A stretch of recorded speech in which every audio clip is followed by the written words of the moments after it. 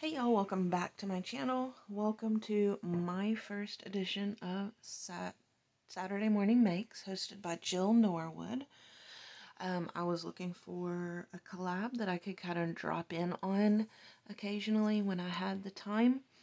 And so Susan led me in the right direction, and I've checked the collab out. Perfect. Like I said, for when I have time to craft. I did want to send out a little Valentine, so this is what I have been working on. I decided as part of my craft organization, I wanted to use some of the dies that I had purchased and just never got around to using. So this is an older die. I'm sure everyone else has it. If you don't, it's a pretty good die. I really liked it. Really like it. It's from KS Craft, of course, and it's the little stand mixer, which, by the way, is a real one, is on my Christmas list. It has been for several years now. But so I hope the sun isn't too terrible, and you guys can see what I've done with the glitter paper in the back. They kind of bowed a little bit, and that may just be because of the temperature here in my craft room.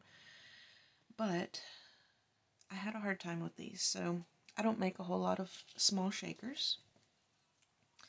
And that's probably why I had never used the die before, because I was kind of intimidated by it. I don't have any regular acetate in my stash that's just clear. Need to get some. So what I did was I used one of the little Simple Stories, like little, I guess these are for mini albums or December dailies, things like that, but I keep them on hand to make mini pocket letters with. So I just grabbed one of these, cut it up, laid my foam on there, used art glitter glue and let them dry for a couple of days. Came in here to cut them out this morning, and they had all pulled right off of this plastic. So I don't know if it's this plastic. Again, the temperature might be an issue. It could be, because they don't recommend using art glitter glue in extreme hot or cold. And it's extremely cold. We don't have central heat or air, so I did embellish these with some little puffy stickers I had in my stash. I don't have a lot of Valentines, as I said in my previous video. So these are just basically some doodlebug scraps I had, and I used the glitter paper with it.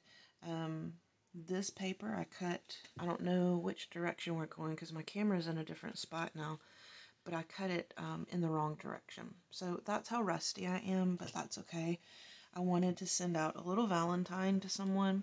I have all of the stuff. We're going to use this little Dollar Tree satchel, and we're going to make a cute little Valentine. Since I have been out of the Happy Mail game, I've not really done anything, so this was my first go at the cute little mixer shaker. It's definitely cute.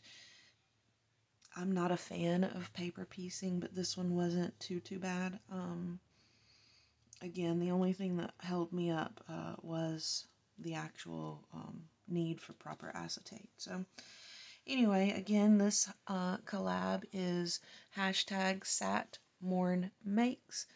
I will link that down in the description box below. I'll try to find the link to this die in the description box below if anybody who doesn't have it would like to check it out. It's a really cute die. I could see doing a whole baking sweet treat theme swap with these, so it's really cute for that reason.